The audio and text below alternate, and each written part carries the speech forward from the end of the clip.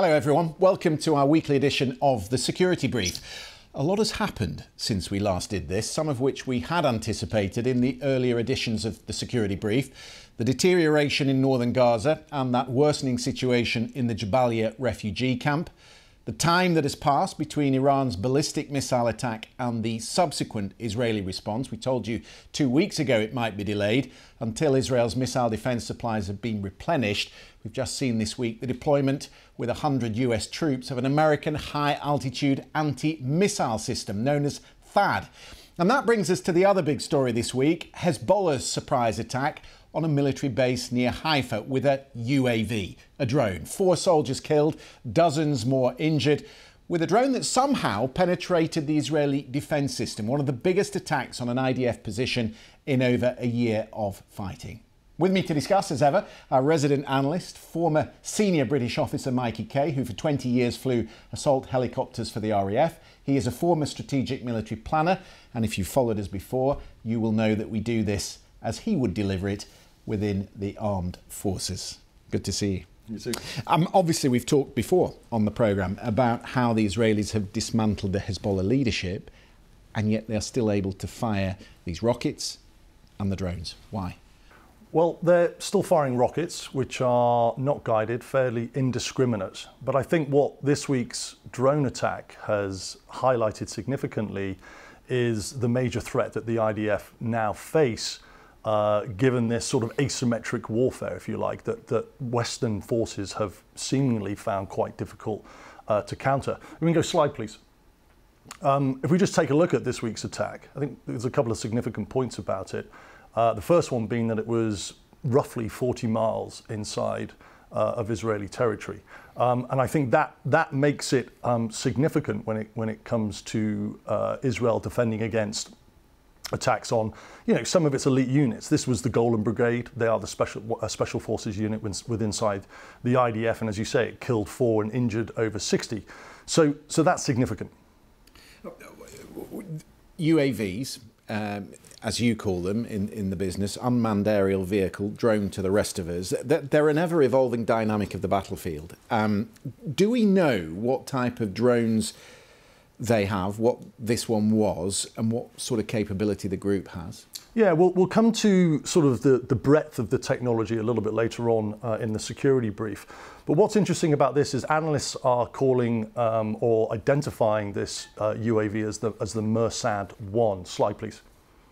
So the Mersad-1 is an Iranian developed drone. It's very small and lightweight in comparison to some of the bigger drones that we'll see later on. It's got a range of about 120 kilometers, a payload of up to 40 kilograms of explosives. So you can see the devastation that, flying one of these drones into a target can create. The IDF are saying that it actually launched 2 projectiles on the target before actually going into the target. They're calling it a suicide drone, but that doesn't really make sense because there's no one flying it inside it.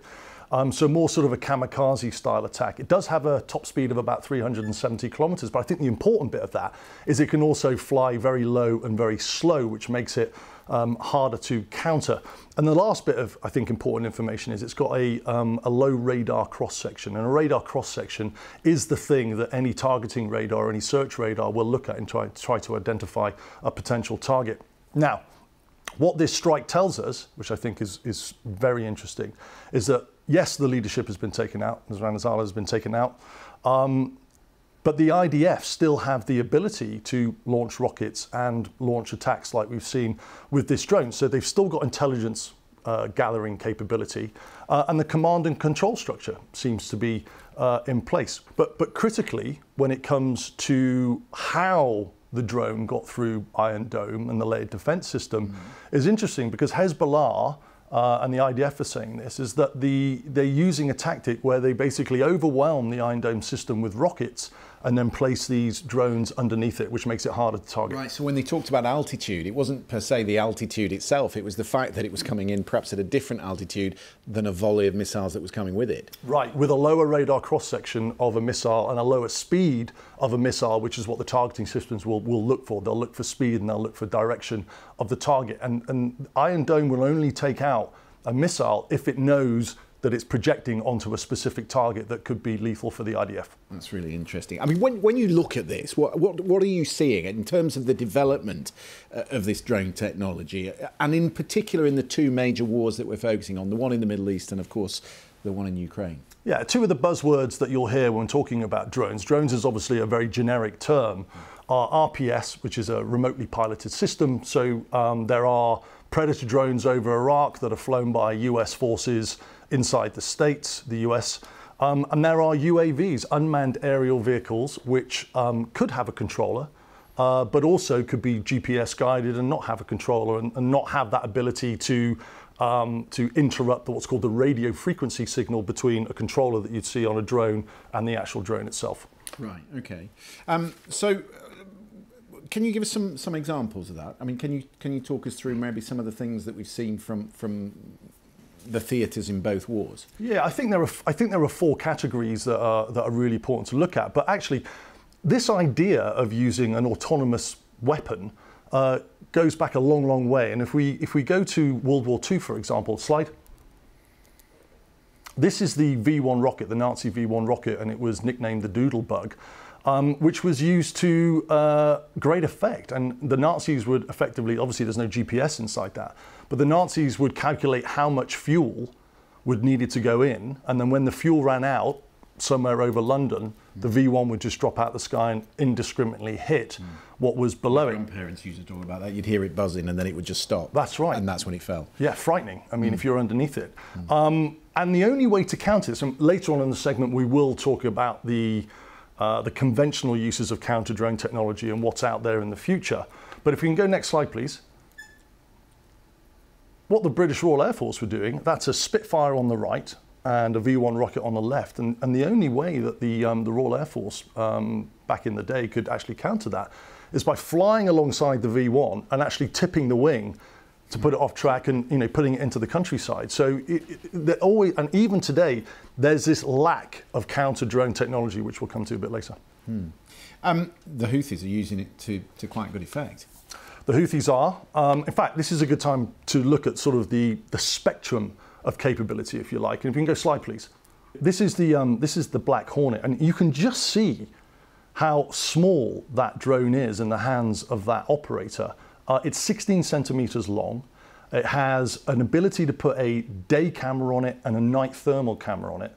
And this will really come into its own when you look at urban operations, look at soldiers operating in an urban environment. So, they want to clear a block of houses, apartments. You can put this thing inside any room within those apartments or that building, and that will clear any imminent threat before the troops go in.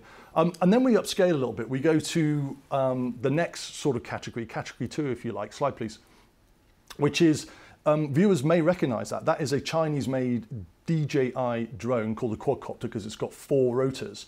And this is available all over the world to commercial filmmakers, to surveying capability, or just people using it for their own personal use.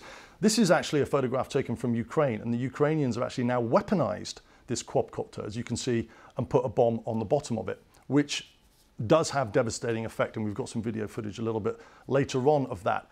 Then we go to category 3. Let's go back to the Mersad 1. Slide, please.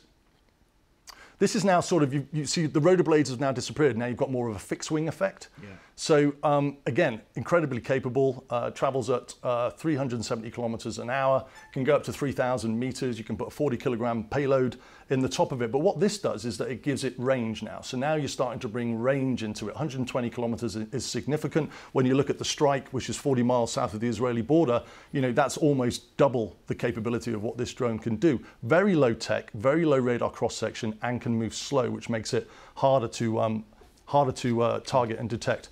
And then sort of finally, the upscale end, if you like, of drone technology. Slide, please. This is the Triton, which is a replacement for the US Global Hawk system.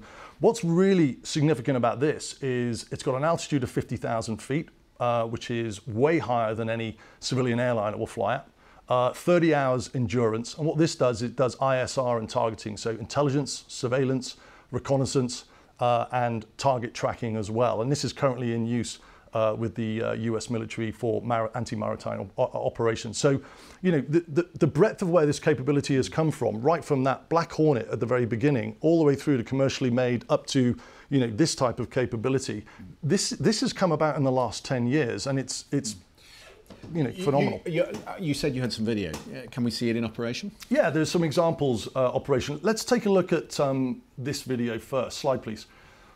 This is a warship targeting a Houthi drone, and the Houthis are actually using drones to significant effect, targeting shipping, commercial shipping, targeting destroyers, naval weapons, and you can just see through that video that, again, you know, this sort of Western lag in the ability to be able to take out drones is really hurting the West at the moment. Someone's actually watching that. This is the remote application you're talking about. Someone's flying it. Exactly. Well, someone could be either flying it or it could be GPS guided. So if it's GPS guided, then you don't have that radio frequency signal that you can interrupt, which would be a counter, but you can't with these. Plus they're launching many drones, which is called swarming.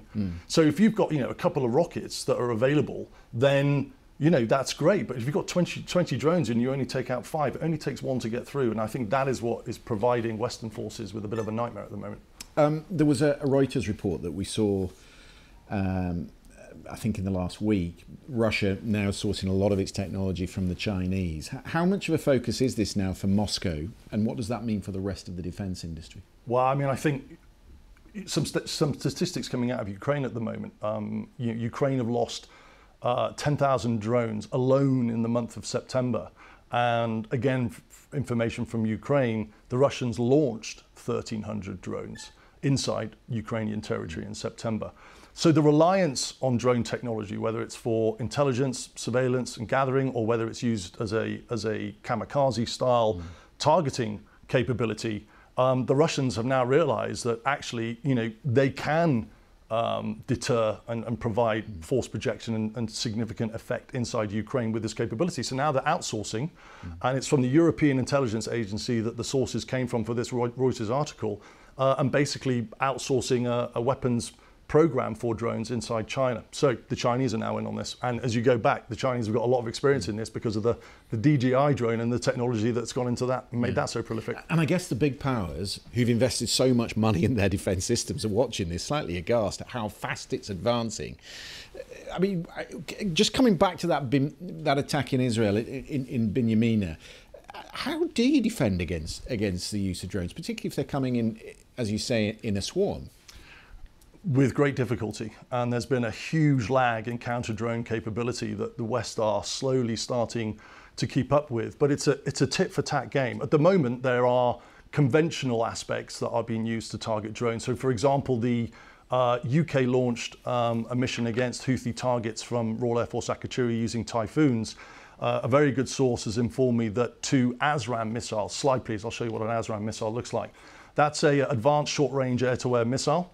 And that has an IR seeker head, has a pretty good range on it. 2 of those were launched by Typhoons to take out Houthi drones. But as we spoke about earlier, if you've got 20 Houthi drones in the air, then this is going to be a really difficult thing to counter. Those aircraft can carry, I think, about 4 ASRAAMs, and those units, those missiles, are north of 200,000 a pop. The next layer of defence which could be used is what's called the CRAM, the Counter Rocket Artillery Mortar. And these systems, slide, if we can just go to a bit of footage, please. Oh yeah, okay. That's the CRAM in use, and they put it on strategic locations like Baghdad International Airport.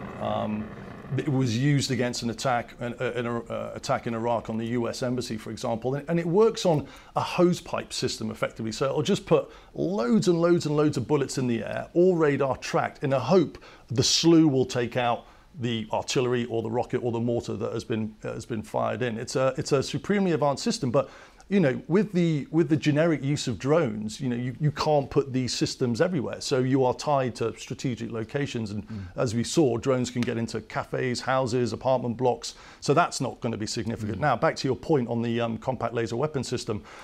This is where the future is going in terms of counter drone. Slide, please. This has been made by Boeing. And it's effectively a 5 kilowatt laser to defeat drones, now up to 600 kilograms. So now you're sort of getting into the Mersad 1 range. It's a layered defense system. So the first thing it will look at, or one of the things it will look at, is the radio frequency. So if the UAV is being controlled, that will have to have a radio frequency to control it. It can disrupt that. If it's autonomous, a UAV with a GPS guided system, then you're starting to look at what's called a ATP radar, which is acquire, track and point. That will then be used to slew a laser beam onto the drone. And what this capability can do, the CLWS, is it can target many, many drones. So this swarming capability, where all you need is one to get through, this is where it really comes into its own. Now, what's interesting about this, Christian, is it's got a range of 650 feet to 1.6 miles. That is key, because the Iron Dome system has a range from 2.5 miles to 40 miles. And as we know, the Mersad-1 managed to get through the Iron Dome system and attack its target. So with a little bit of anticipation of what we might see in the future, it wouldn't surprise me if this capability, which has only been deployed with the United States Marine Corps, who have recently proved it in trials in Saudi Arabia, it wouldn't surprise me if we see this compact laser weapon system with the IDF in the coming weeks and coming months. Have you asked them if they've got it? I think we should. I'm not sure we'll get the answer we want. It's a long step forward, though, isn't it, from tipping the wing of a V1? My goodness. Yeah, it shows you how quickly it's advancing. That was an education, and I think it will give people context for what they're looking at when they hear about these attacks, in particular the one we saw in the last week. Mikey, as ever, thank you very much indeed. Just a reminder that all our editions of the Security Brief are there on YouTube. You can watch them back. There's a lot of good stuff there, so do take a look at that. And of course, we will do this same time next week. Thanks for watching.